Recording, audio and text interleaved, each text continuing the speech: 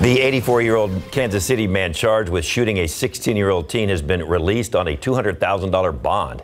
Andrew Lester was released from custody. He was charged with felony assault and armed criminal action.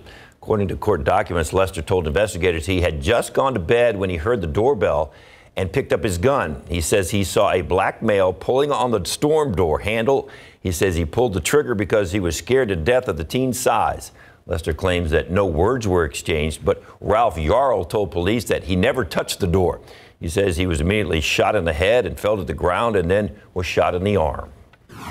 Ralph is going to be alive to see justice, which is so important because a lot of moms are fighting for justice after they don't have their kid anymore.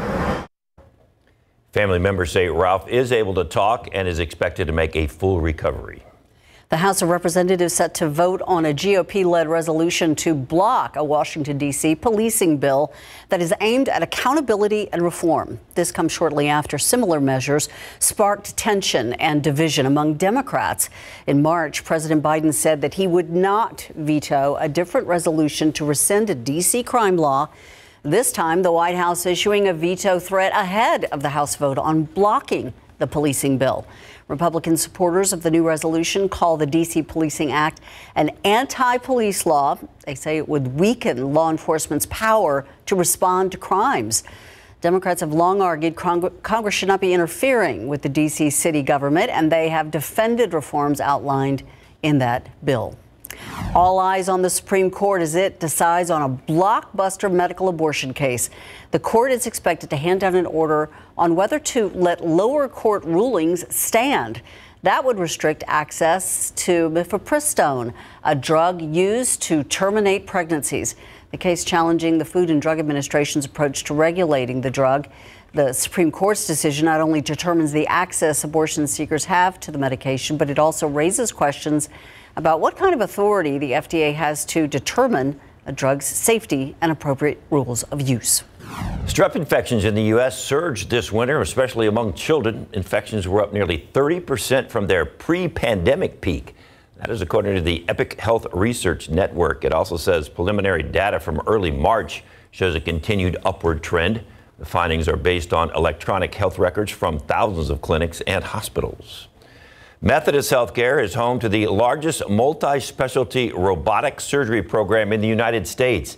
They perform heart surgery without having to open the heart, but by magnifying the issue times 10 and using robotic arms to conduct the procedure. Max Massey gives us an inside look at Methodist TechStand's system that is helping San Antonio and inspiring local students. This is the camera that goes inside. Then you have right arm, left arm. You have an extra arm that can help expose for you. Meet Dr. Renata Ford, a robotic heart surgeon. You pinch like this and then you can actually move. So you can do things like pass the instrument from one side to the other. Dr. Ford is walking us through how when you look through this lens, you're essentially authorized to perform surgery with these robotic arms. It allows a minimally invasive approach to surgery, allowing for faster recovery times, sending patients home same day, if not the very next day. The director of surgical services tells us robots like these, they're being used to perform complex surgeries all around the country, and they can be a huge benefit. Helps with surgeon fatigue.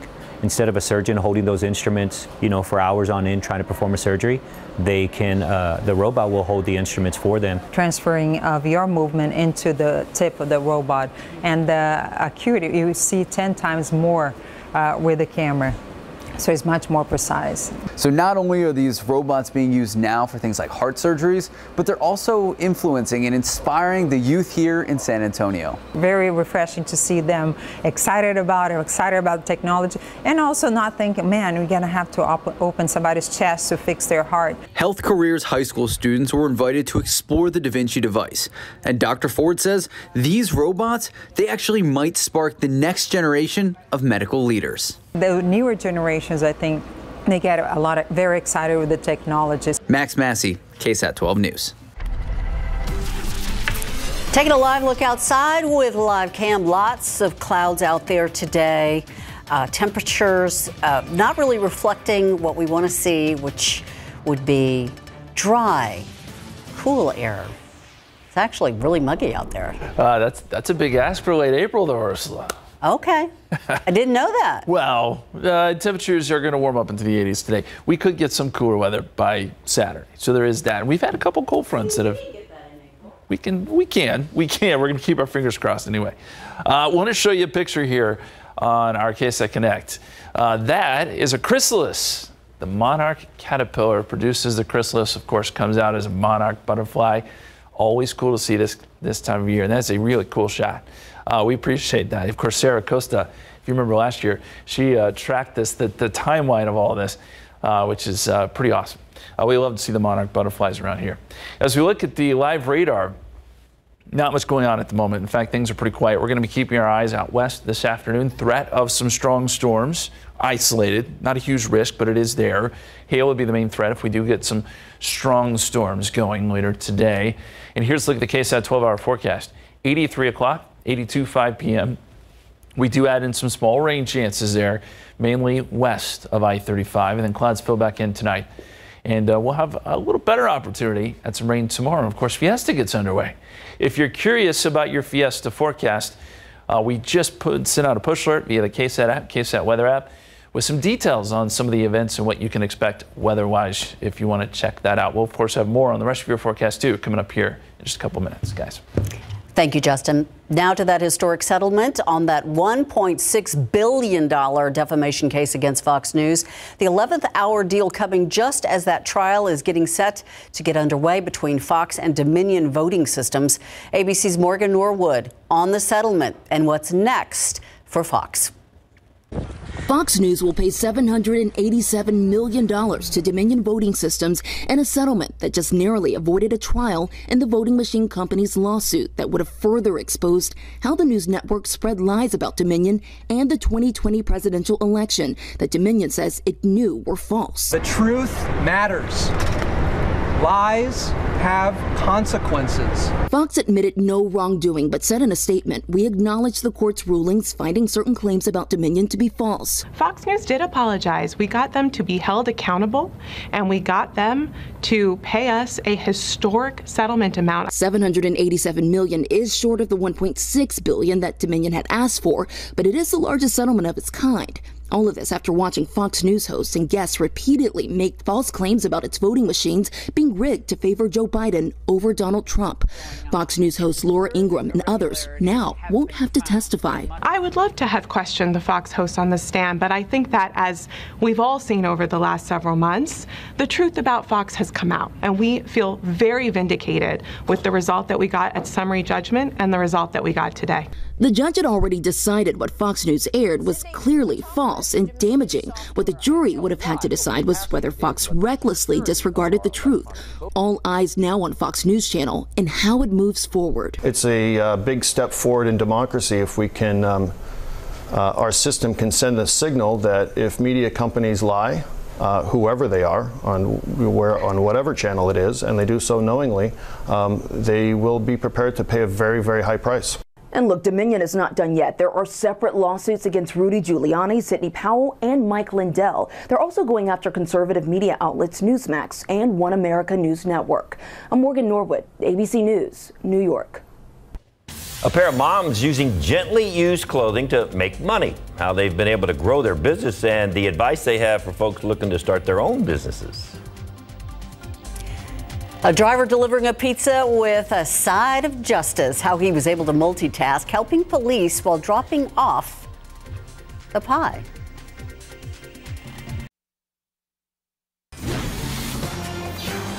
A pizza delivery driver in Pennsylvania delivered more than just a pie recently. He is getting the hero treatment for what he did to a suspect who was running from police. CNN's Jeannie Mose shows us how he put his best foot forward. Imagine answering your door. That's a high-speed chase. And getting a police chase with your pizza. Oh my God, Jaeger! Oh my God, Jaeger! There's a high-speed chase! But it's what the pizza delivery guy did that inspired awe, and he didn't even drop the pizza. Brookhaven, Pennsylvania police were chasing a suspected stolen vehicle when it went out of control. The pizza delivery guy took control by tripping one of two fleeing suspects, a 17-year-old juvenile.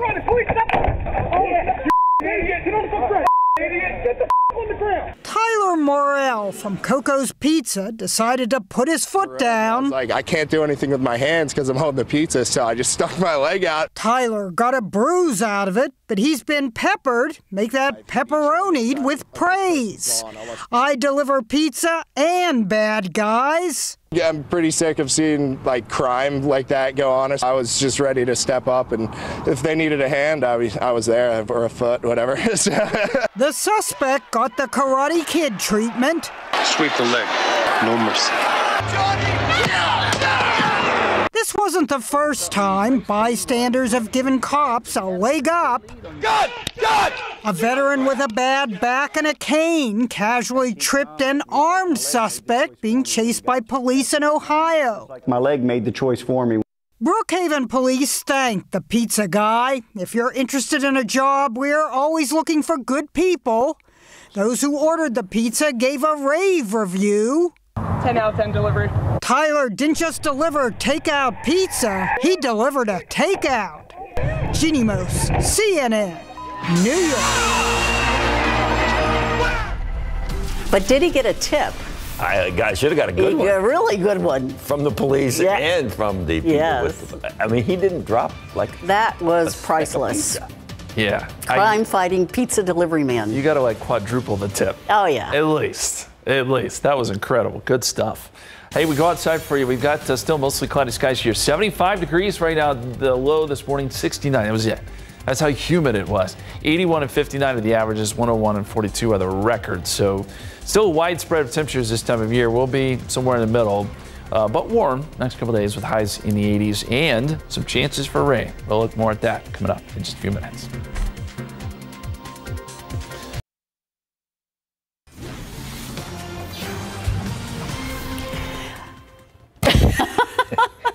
All right, we are excited about Fiesta. We have Fiesta tomorrow. Mm-hmm. And I'm a little nervous. Oh. Do I need to bring a raincoat, an umbrella? Put on my wellies? What do I need to do? Well, it's not going to be a washout, but I will say this. We do need to be prepared for a storm or two. So let's go ahead and grab the umbrella just in case. Let's have the KSAT weather app on standby in case we need to pass along an alert. It's possible. It's possible. We do have some isolated showers and storms in the forecast for tomorrow. Right now, it's just mostly cloudy. We've got 75 at the airport. Dew point is at 67. And that is why it is so very humid with south-southeasterly winds at 16 that continue to bring in a ton of moisture. The sky cover, a lot of it. We've got a lot of clouds working through the area, and that's why we've got the mostly cloudy skies. There are some breaks here and there. You're going to see some sun this afternoon, just not a whole lot. And temperatures 79 Hondo, 70 in Kerrville. That's one of the cool spots. 79 Gonzales. We've made it into the 80s in Del Rio, and we're close to it in Cotulla, 79 there. Still some 60s in places like Comfort, Kerrville, Bandera, underneath thick clouds, higher elevation there. But you'll even make it into the mid-70s today. And I think here around San Antonio, you're going to see some 80s here next few hours.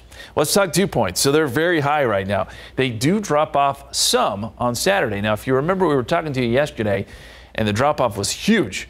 We had a lot of dry air moving in. It was going to be a lot cooler. Doesn't look that way anymore. The front comes through, but then comes right back to the north, and the moisture surges back in by Saturday afternoon. So that kind of changes the scenario a little bit here, and that brings rain chances back into play on Sunday. We'll talk about that in just a second. So it does cool down on Saturday, but not as much as we once thought it would.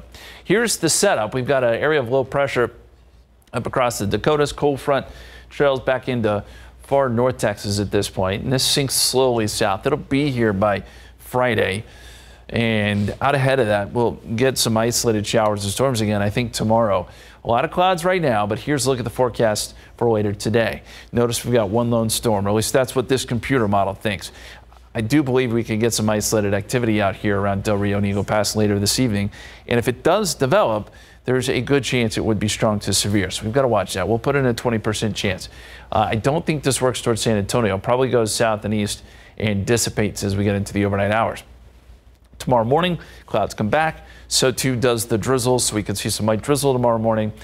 And then by the afternoon, notice this model shows isolated showers and storms, about a 30% chance developing by the early afternoon. Then as we get into the evening hours, still some storms around, and this is where we could be looking at a couple of strong storms. So that's why we have to keep a close eye on things. There is a risk for that, and about a 40% chance of storms, what we're going to put in the forecast now. And that continues into late Thursday night, early Friday morning. So this is midnight Friday. We could see a broken line of storms come through. And then once that passes by, then things quiet down. We get our front eventually during the day on Friday, and that really does clear things out. And we get lots of sun by Friday afternoon and some drier air, briefly as we showed you, because that moisture tries to come back in on Saturday. So the risk for severe weather today is going to be out west. It's isolated, low end, but it is there. Thursday, they've actually brought the risk, the scattered risk, a little bit further south, right there to Bexar County. So that's kind of a change. This is an update that just happened within a half hour. Storm Prediction Center bringing that a little bit further south, and I agree with that. So there is that risk for a strong storm coming up tomorrow for the entire area, and then that very quickly shifts east and southeast by the time we get into Friday. I really think Friday is probably going to be a quiet day. So here's how it breaks down. 30% chance to 20% chance today, but a 30% chance tomorrow, 40% chance Thursday night. Pretty low chances, if any at all, Friday. And then quiet conditions Friday night, Saturday night before rain chances come back on Sunday. Now, we'd think on Sunday, too, we'd have to watch for a couple of strong storms. So 82 today, 84 tomorrow, 87 Friday. A little cooler Saturday, 67 Sunday, and then some small rain chances to start next week.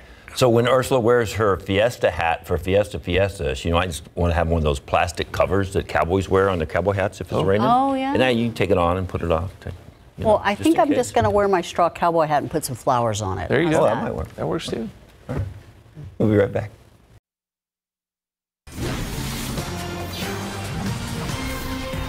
Two San Antonio moms on a mission to reduce waste by selling gently used clothing. Tiffany Huerta shares how a big prize is helping their dreams come true. I'm looking for bright colors, and we want to make sure all the pieces can mix and match together. After dropping off their kids at school, Nicole Boynton and Kara Livingston begin their day at work. We'll get the size, the climate, and the gender. The two moms operate their business Hand Me Up out of Livingston's garage on the northwest side. It is a curated bag of secondhand kids' clothes. So think a wardrobe, mix and match, 3 bottoms, 3 tops, and one kind of bonus item like a dress or something like that. The company offers clothing sizes newborn up to age 6. For the family that wants to choose secondhand, we want to make this as easy as like click and shop on Amazon. They started this business about 2 years ago, and they've sold over 3,500 items. As of now, we have served 40 states. And they are not slowing down. They recently participated in the 2023 Community Fund. It's a competition hosted by Geekdom, a collaborative working space downtown. It's kind of like Shark Tank. Like we went in, we pitched, and they asked questions. This year, Hand Me Up won and took home $25,000. They are excited for this next chapter, and they have a message for anyone wanting to start their own business. Just do it. Just if you have some more coming up on SA Live.